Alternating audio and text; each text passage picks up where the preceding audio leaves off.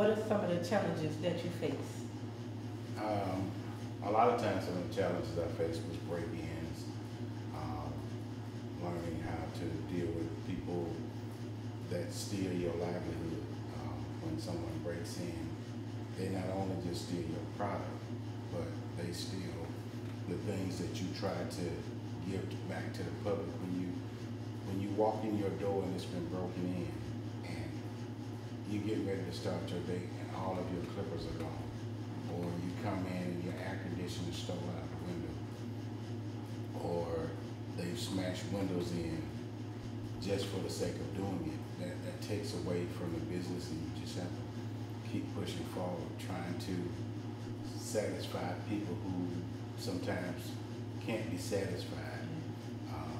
Dealing with people who have bad moods and are mad at other barbershops for being closed, or mad at the world for whatever reason, but they come in and want to take it out on you because they feel like that's the right thing to do. That's crazy. When did you feel that you had been called to become a minister? God told me earlier in life, he said, you're going to preach, but not now. So for that, I just went on living my life. I enjoyed it to the fullest. And one night I had a dream. And the dream confirmed that God said it's time. And I was baffled for a while. And my wife said, have you answered the call? And I said, I don't know. So I went and I prayed to God and I answered the call. And when you answer the call of ministry, it's like answering your phone. You did answer it. So when you answer it, is your answer yes, God, or no, God? But I answered and I said, yes, God, I accept this call. So now that you are a minister, do you see a change in yourself? Oh, many changes, many changes. Your conscience will eat you up a lot because of who you are, who you're working for, and what you represent. And once you start to work for God and you represent God, many of your actions is in question. So when I speak to you wrongly, my conscience is going to bother me to know that I need to tell Chrissy I'm sorry. I need to say, Chrissy, I was wrong. Yeah. And until I do, it will constantly bother you. Yeah, it will go away, but when I see you again, it's going to come back. You got them sitting on your shoulders like Yes, that. yes. And it's like, you didn't do it. You didn't do it. Why didn't you do it? So it's a lot of people may think or say, my conscience don't bother me. Yeah. They're lying. It does, but you can ignore it all you want. But I know that as a minister of the gospel now, it's a combination with my work. I get a chance to cut, I get a chance to minister, I get a chance to talk. And some people like the combination of both because they get a chance to talk to the preacher, and sometimes they don't go to church. So sometimes the only church they're going to get is when they come and see me. Yeah. So it's my job also not to preach every time they come here because I don't do that. But if you need something from me that I got from God, I'm willing to give it to you. All right. Are there any regrets to the journey that you've taken in life so far? No major regrets. I used to think, I'll do better in the city. But God has still blessed me to have everything that I pretty much wanted since I've been here. Some things was a struggle. Yeah. It hadn't been easy. It's been times when some bills got paid, some lights got cut off, but I was still able to bounce back. Sometimes if you never learn from your experiences, you never learn anything. Some people say, if I could do it over again, that's why you can't do it over again. You're supposed to learn from it.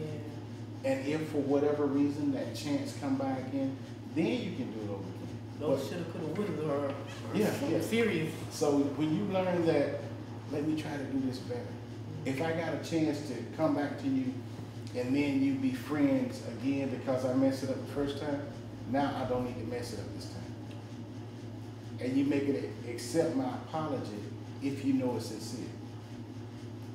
But just having regrets about what I've been blessed with, no, I took one of the best jobs that is allowed in the world. I can do pretty much whatever I want to do and still get paid to do it. So now that you are between both worlds, you know, you got the church world and you got the barbershop world, what's some of the best advice that you've given to someone who's sat in that church pew or in that barber chair? It varies from person to person.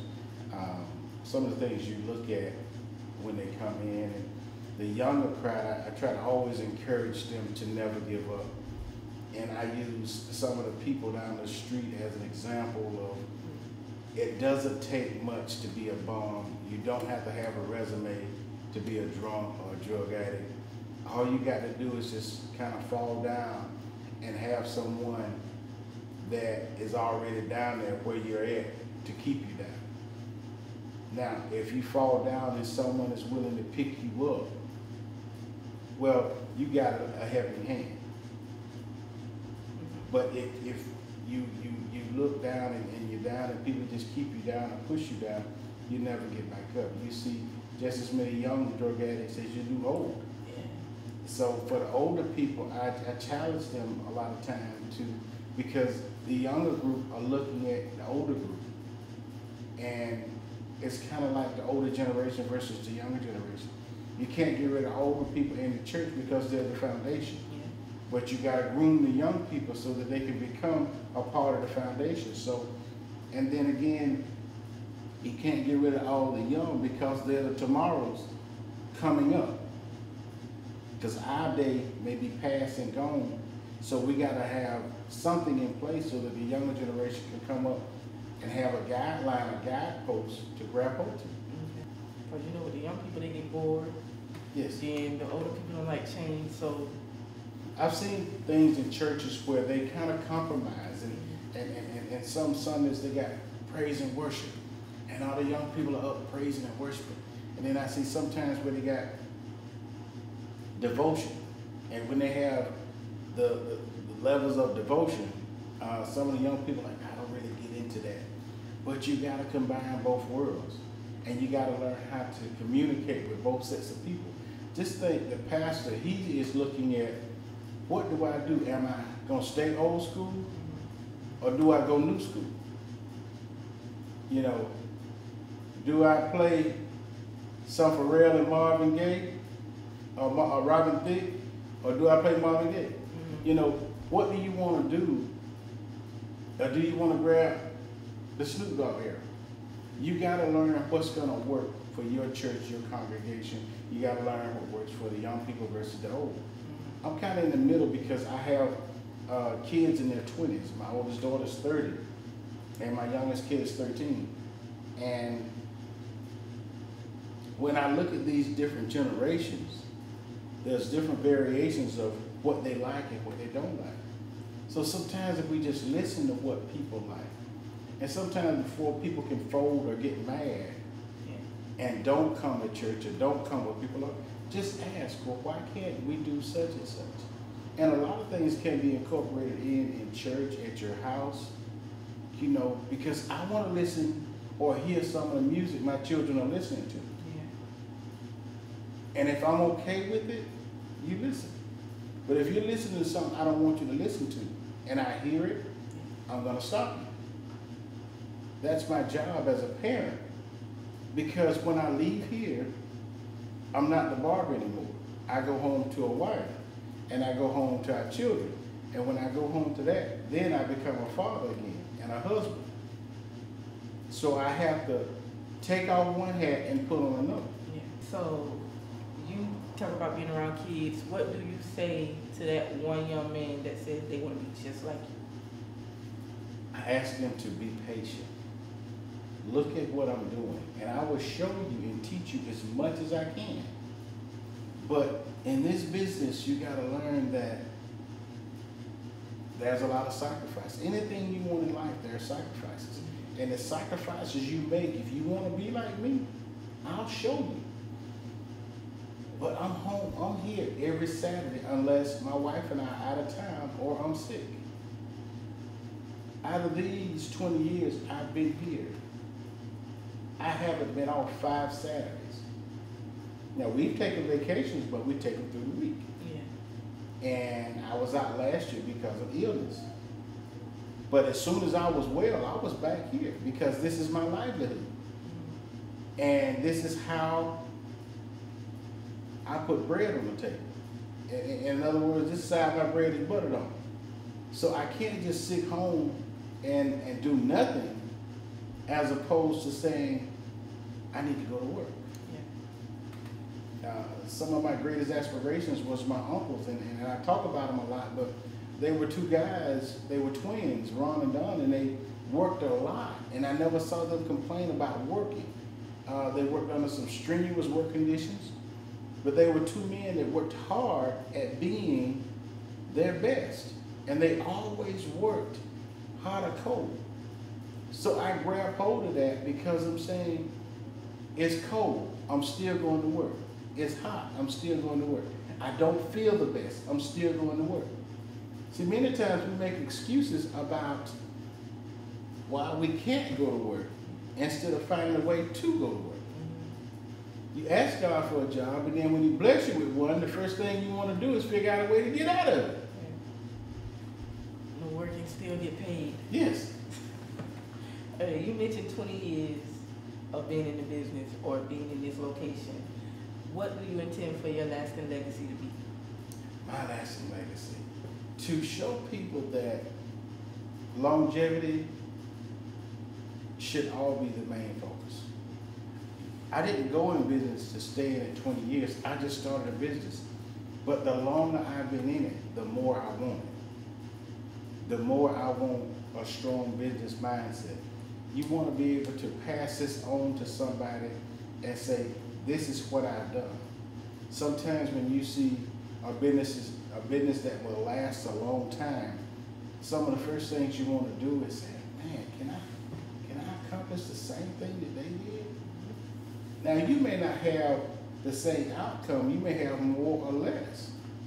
But can you do 20 years? Because the average person I know, every business that's been in this particular building, and it's been many since the 60s, has never stayed in business as long as I have in this building. So it's been a goal to me to continue to push. No, it's not been easy. Sometimes it's been very hard. I've had some great months and some bad years. You know, those July months, those going back to school months in August, those Easter haircut months. But all that has changed. So you just got to pray and ask that God will allow your business to grow and prosper.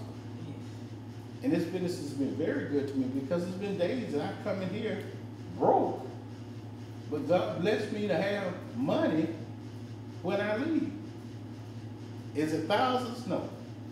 Is it hundreds? Sometimes. Sometimes it's just enough to get me to the next day. Yeah. But tomorrow's not promised. So if you do well today, just thank God that you're blessed. Will there ever be a successor to Mr. Vince's Barbershop? I don't know at this point. My youngest son, Dion, like I say, he's almost 13. I said 13 earlier, but he's 12. He'll be 13 in a few months. And I want to train him to do this, but I'm not sure I'd like for it to be, but I like for him to do whatever he feels is best for him. This was my dream. This may not be history. And I know that sometimes we as parents, we push our children to finish our dreams up. This is my dream. God has blessed me to do okay and exceedingly well, but it's not history. Now, I'll teach him the business aspect of it. And he may want to own a barbershop and not work there. Yeah. So if he wants to do that, I'm still fine with that. I want to teach him how to work. Every day I talk to my son. He said, Dad, how many customers you got? Well, it's going to get better. We're going to do this right here. And I teach him and I show him how to do what I'm doing because I want him to understand the business of it. And that's one of the things that I learned in Willie Bob Jackson. I was cutting hair when I got to him. But the business portion of being a barber, I didn't understand as well. So Mr. Willie Bob taught me that. Now, when I came up under Cecil, he gave me my foundation. He taught me how to cut. He taught me how to talk to customers, how to communicate, how to make myself available, how to sell me to the customer. Once I learned how to sell me, I think I'm the best salesman in the world, because I'm confident that what I'm doing, you're gonna like. Yeah. Because if I do what I think I can do for you, I'm almost 100% that you're gonna be satisfied with my work. Any lasting words of wisdom? If so, look to the camera and say what you need to say. Wisdom is what you gain throughout life, and as you obtain wisdom and it's given to you by God, be able to share it with people as much as you can. Not saying that you're a know-it-all, but the things that God has blessed you with to know and learn, there's going to be the many people that cross your pathway that need that wisdom to go to the next stage in their life. And if you've been blessed with it, continuously be blessed and share it with others. I thank Christy for this time. She's a great friend. I've been knowing her a very long time. So I think she is going to go so far in this business. Thank you so much. Thank you for granting me this time to interview you. I like this. You got to do it again. Oh, I'll be ready. I'll be ready.